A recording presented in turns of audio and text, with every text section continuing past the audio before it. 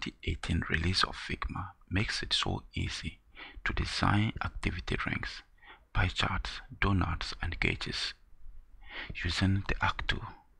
In this video, I'm going to show you how the Arc Tool works and how to use it to create progress rings here inside Figma. So let's get started. To begin, I'm going to press O from the keyboard, press Shift and drag to create a circle.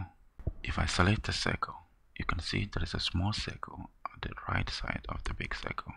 This is the Arc Tool. With the Arc Tool, we can create activity rings, pie charts, and donuts very easily inside Figma. First, let's learn about core concepts of the Arc Tool. I'm going to select the Arc Tool and drag it down. You can see now we have three small circles. The first is the sweep angle.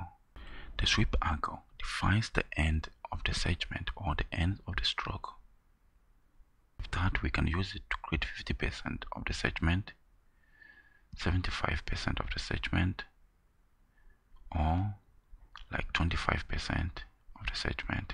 There is also the ratio, which defines the size of the segment or the size of a stroke. To change the properties of the Arc Tool, we can change them directly here or go to the inspector.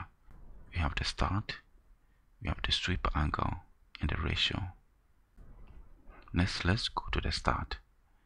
The start defines the stroke start, or the point at which the segment starts. We can drag the start to any angle we want. We have the sweep angle, which defines the end of the stroke, or the point at which the segment of the circle ends. We have the ratio, which defines the size of the segment or the size of a stroke.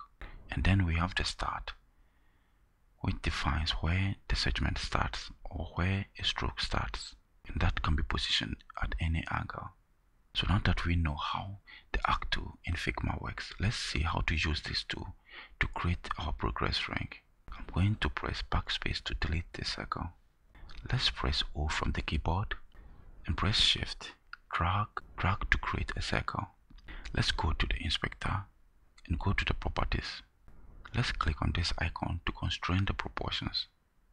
I'm going to change the width to 120. With this circle selected, you can see we have this small circle, which is the Arc Tool. First, I'm going to drag it down. So let's see how to use this Arc Tool to create our 50% progress ring. Let's go to the ratio and change it from 0 to 80 in the properties, like so. And let's go to the corner radius and round it to something like 30.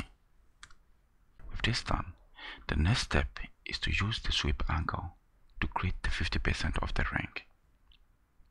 Let's select the sweep angle and change it from this to 50%. Let's move the start of the stroke from 0 to an angle of 90 and go to the inspector. Here we can change the fill and select something like a green color.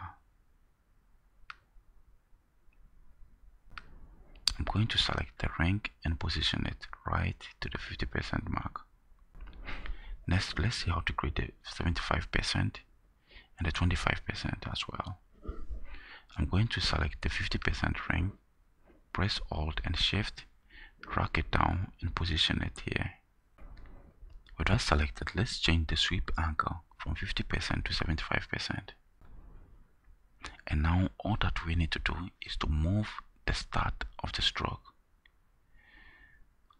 Let's select it and move it to the top to an angle of -90. Finally, let's see how to create the 25% of the progress ring. I'm going to select the 75%, press Alt and Shift, drag it down to make a copy and position it here.